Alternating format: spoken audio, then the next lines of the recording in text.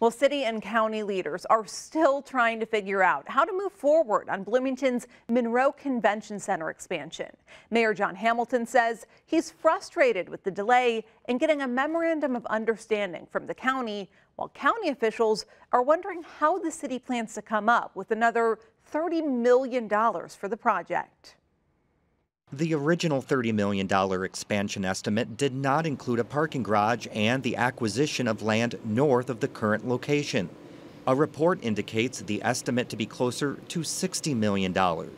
Hamilton says the Bunger and Robertson lot created a great opportunity to bring the convention center closer to the downtown square. He says the city is looking at ways to fund the other costs. A new hotel, if it comes, would be primarily privately funded, which is what we've expected, but there could be partnerships with abatement. Tax abatement is another option to look at for these kinds of things.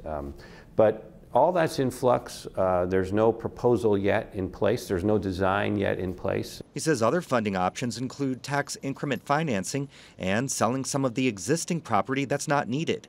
County Council member Cheryl Munson says convention centers usually carry a deficit, so taxpayers shouldn't be concerned. But in truth, all convention centers have deficits, and the deficits are balanced against the revenue that comes in from increased taxes and from visitor spending. Munson says the key component is the MOU that the city and county must agree upon for the project to keep moving forward. For Indiana Newsdesk, I'm Joe Wren.